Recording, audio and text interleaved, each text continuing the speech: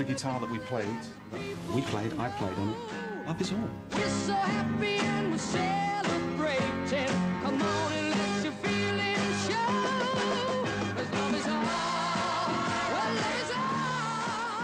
Love is all. Ronnie sings, he opens his throat and sings those top notes out, and it's wow.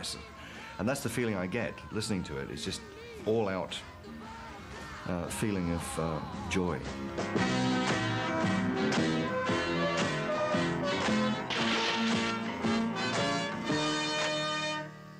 Most people thought that Roger sang the song.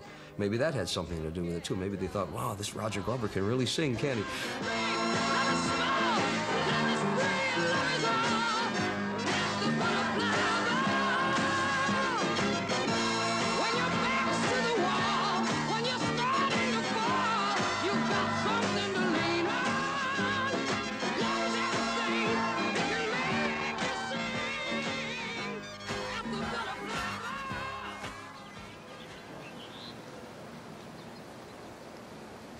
I was in the British Museum one day and found a very old poem called Butterfly Ball, which I like very much. And it was about the creatures of the woods, how they all put down their anger for the day and have a good time. So I took the book, and in my house in Norfolk, I spent probably a year doing all the pictures.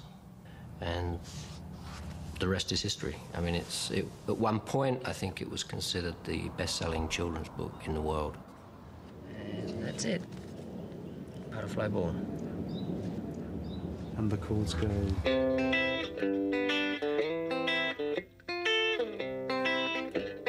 Try that again. Yeah, it's a better tune.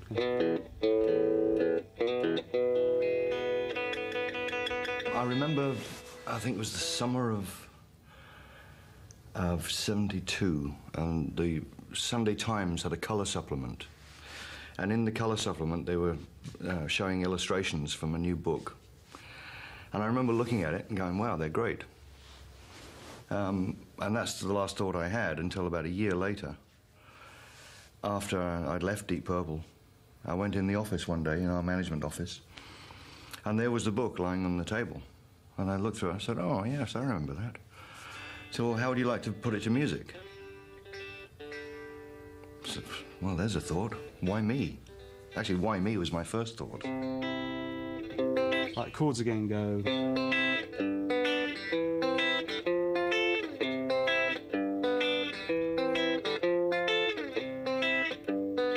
There's the chords to the verse. Well, the success of the book really engineered in my mind the possibility of maybe doing it on stage, maybe doing it as a movie.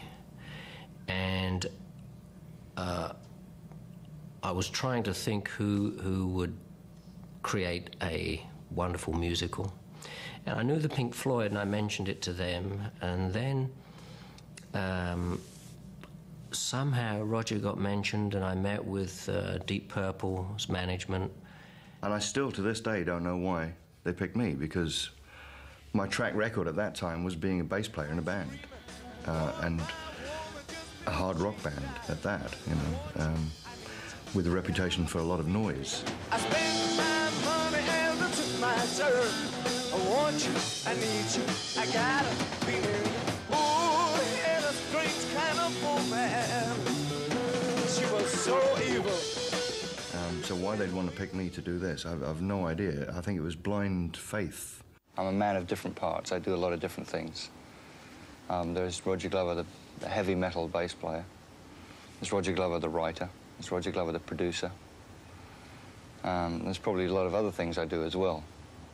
As far as Butterfly Ball is concerned, Love Is All, it was Roger Glover, the writer and producer.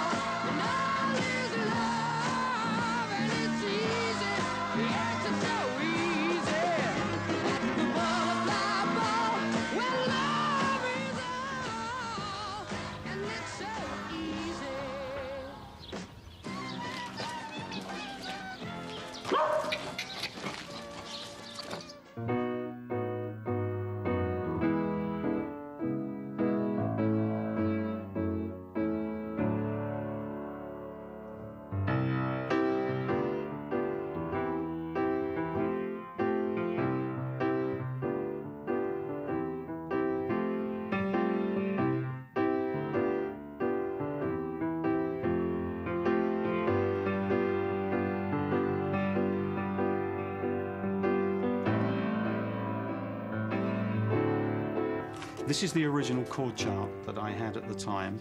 I'd written it out in pencil. Always wrote it out in pencil because you get the whole thing written out and somebody would say, hey, we're changing it. So I always wrote everything out in pencil.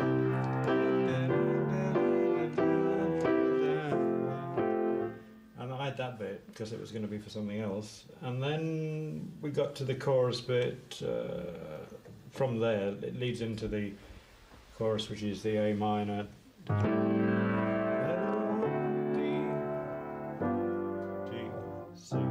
He started playing those dum dum dum dum dum dum.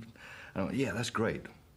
So that would have been him, and I would have said, I've got a melody that would go over that. And so it's pretty much 50-50, I'd say, the songwriting on that. I can hear the kind of musicality coming from Eddie. There's some really nice chord changes in it. And I can perhaps hear Roger's idea of what something commercial should be as the producer, saying, hey, maybe we should put that there, maybe we should do this first. He'd sit in the studio all night long doing one mix, and the engineer would be half asleep, and he'd force himself to keep going, do another one. And the slightest bit, if there was a guitar sort of an eighth of a centimetre too loud, he'd scrap the whole thing and do it again. And that used to drive me mad. Most of my songs are very melodic. Roger's very riffy. Smoke on the Water. I mean, it's all very heavy, riffy stuff. I'm the sort of Paul McCartney-ish, childish tunes, simple tunes, which I like. I like melodies. And I think that's why me and Roger work well together. I had that input and he had the aggressive bit, and the whole thing together blended.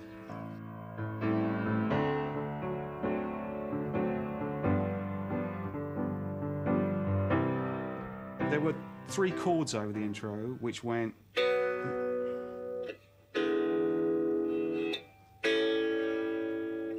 and there's the stop. So I thought it'd be nice to have a little line, because they go up in fourths. You got B, E, A, and then D. So I came down with the little line that drops down, goes...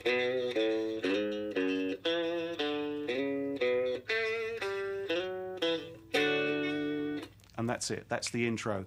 Because we didn't actually have an intro, but he just based the rundown just around the chorus, and he just played it on guitar, dun, dun, dun, dun, and we recorded it. And when we played it back, I thought, shit, it's the Sunny Afternoon, the Kinks, but it wasn't a conscious theft. And at the end of the verse, I played a little line which was nicked from a Motown song that goes... and then you get into the chorus, which was... and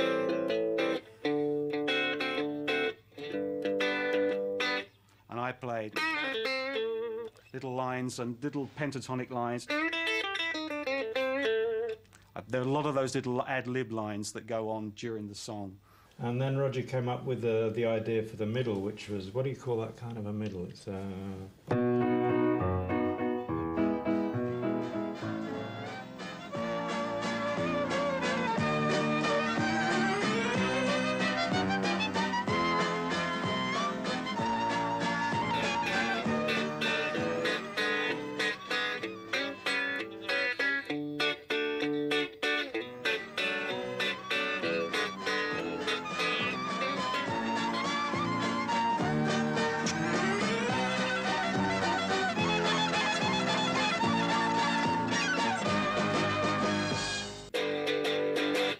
back into the verse again. All you need is love and understanding. And ring the bell and let the people know. We're so happy and we're celebrating. Let your feelings show. To me, Ronnie made the song special. He lifts it, he takes it to somewhere else. I mean, I'd tried singing it, and it was okay, you know. Roger tried singing it, and it was okay, and then Ronnie sang it, and you think, Jesus, that's a whole different thing. He just changed it, transformed the song. Love is all you need. Love is all you need. At the butterfly ball.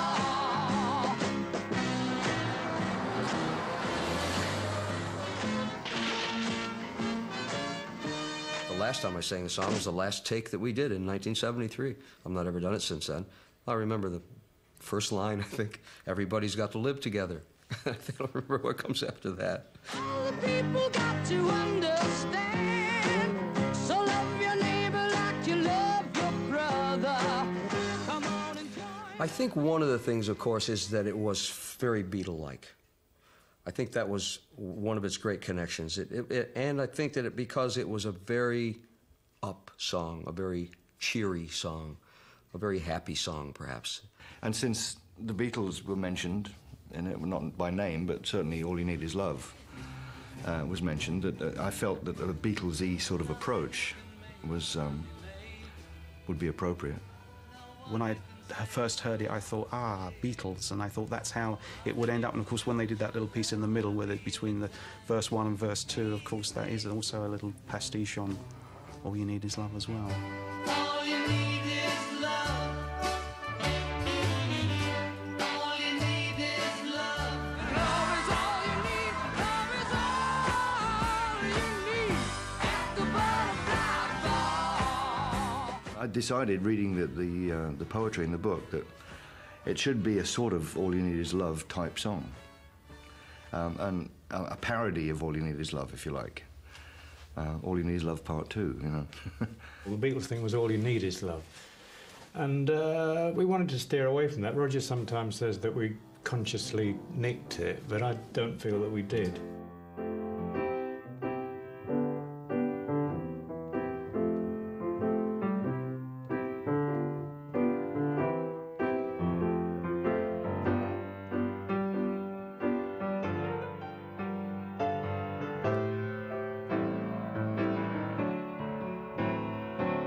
Well, it came out in England and nothing very much happened. It was played an awful lot on the radio, very heavily played and promoted, but it didn't catch on for some reason. And then the publisher, John Craig, who was handling the whole project, Butterfly Ball, he rang me up and said, that song, Love Is All, he said, it's gone to number 3 in Holland. And this was early one morning, and then an hour or so later, he said, it's gone to number 2 now. And then by lunchtime, it had gone to number 1.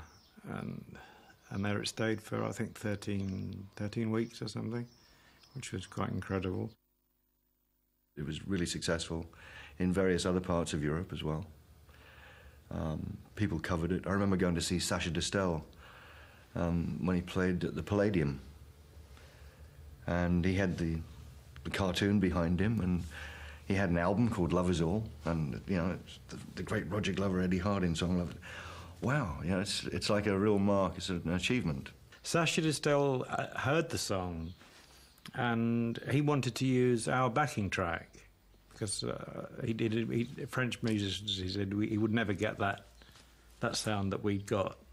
So he said, could he use our backing track? And one of the guys at Deep Purple's office said, send him the record and he can just sing along with it. That was the mentality of the music business in those days. I mean, they expected the guy just to sing along with Ronnie. It doesn't quite work like that. Plus gracieuses qu'un vol de papillons, elles font le beau temps comme les coccinelles. It does sound like the guy said, let him sing along with it. And it sounds like karaoke.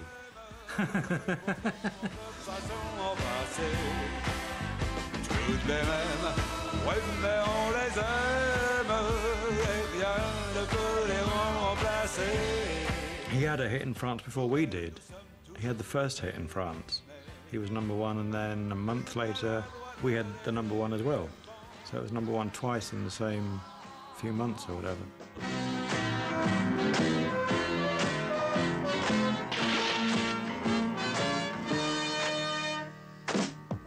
Ain't you happy that we're all together? It's a happy song. It's very difficult to write a happy song without sounding trite. And of course, with a message like Love Is All, you're very close to being trite, because it's, you know, a very idealistic sort of song. So, I mean, I think we got away with it because we were writing more of like a parody.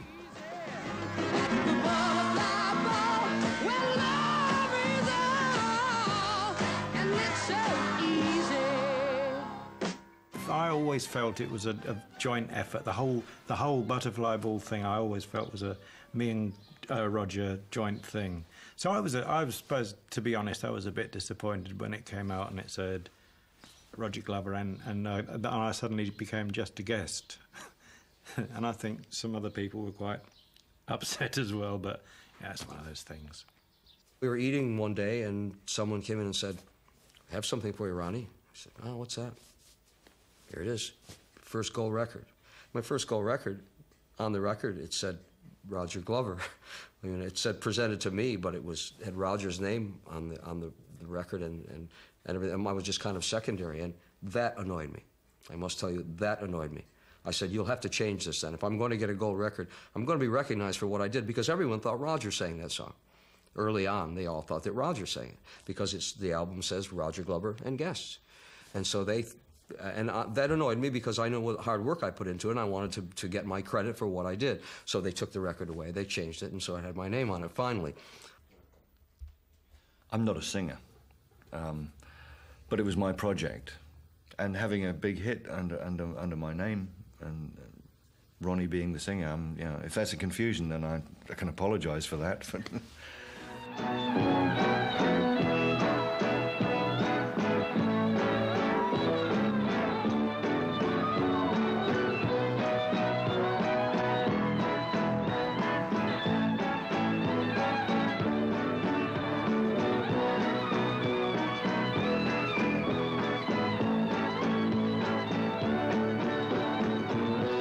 The film of it, I don't like at all.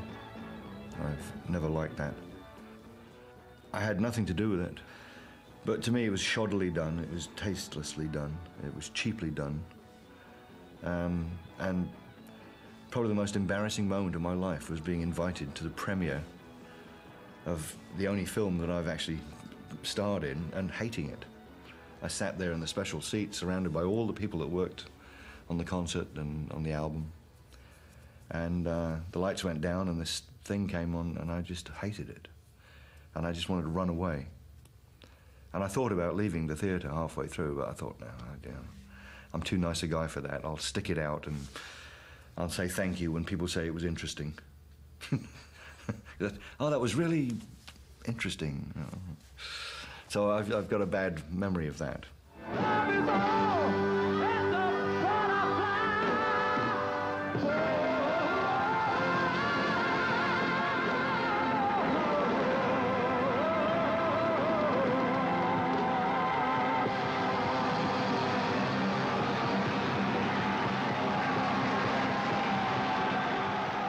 I'd left Purple a matter of months before, and that was not a happy occasion. That was, it was a difficult time to live through.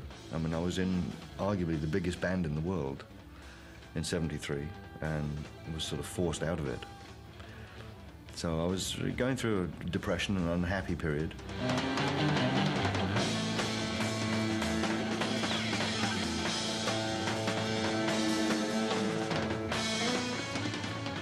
And everything changed. I think Roger's life changed.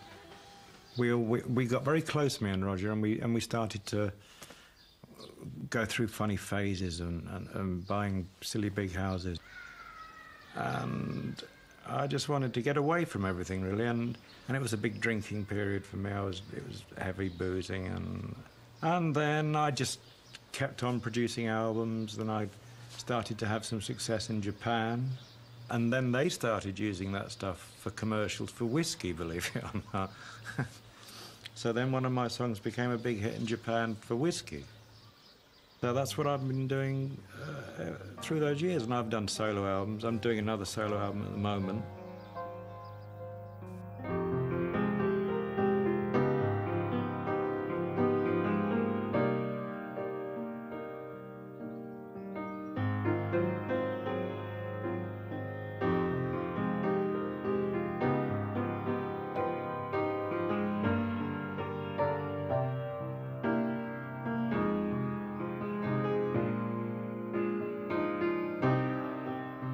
because it was such a success, much to my surprise, kind of stuck with me. You know, I became a children's illustrator. I'd gone from being what people thought was a very druggy rock and roll illustrator to being a very cozy children's illustrator.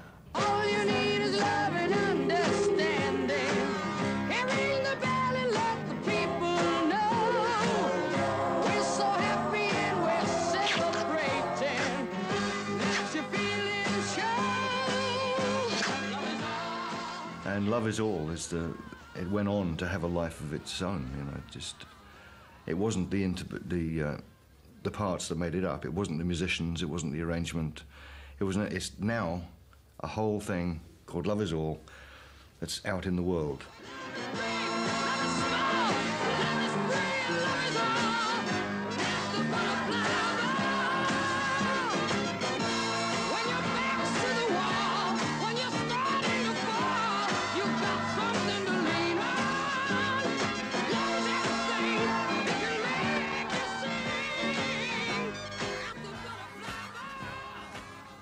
Right now, I got like 3 or 4 projects for animation in town here, children's projects. I'm working on a musical, a horror musical. We're doing a concept album. So the next Dio album will be it's going to be hearkening back a bit more to what I used to do, which was more gothic kind of fantasy writing. And then in June, we're going to be touring with Purple for 5 or 6 dates, and so I get a chance to see Raj again. Deep Purple, very much a band with a future. For a long time, we were a band with a past. Now we have a future and a past. We're having such a good time. Our songwriting has changed, our whole attitude has changed, and everyone in the band has just blossomed again, which is a great thing to do at this age, you know. I produce records. I've just done Gino Washington's new album. I have a lot of my back catalogue out at the moment. And I teach 2 days a week at Boston College in Lincolnshire. I teach guitar and music business. Currently I'm working on a new project with Eddie Harding, a new band called ER. We'll do lots of the old stuff well, not lots of it, but some of it. You just have to do that, something that someone knows. Otherwise, no one's going to want to go and see something they don't know what's going to be. And won't be doing Love Is All. Apart from anything, it's too high for me.